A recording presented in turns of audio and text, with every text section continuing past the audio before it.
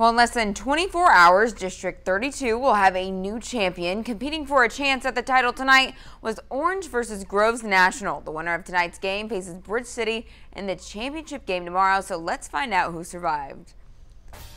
It's the bottom of the second. Groves National has a 2-run lead. Connor Irvin rips one to left center. The ball bounces over a pair as Colton Montalvo races home. He's going to pick up speed and slides in to score for Groves.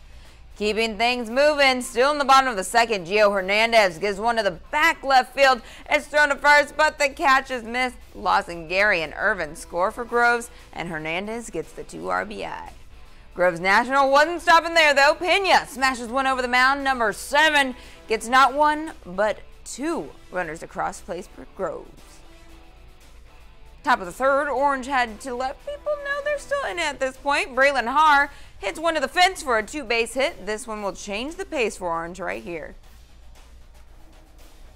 They have a runner at third. Case and Vaughn nails one just inside that left field line. Haar gets to come on home, and despite their late efforts, Orange couldn't push past Groves National. Groves wins 12-8 and plays against Bridge City tomorrow at 6 in the championship game.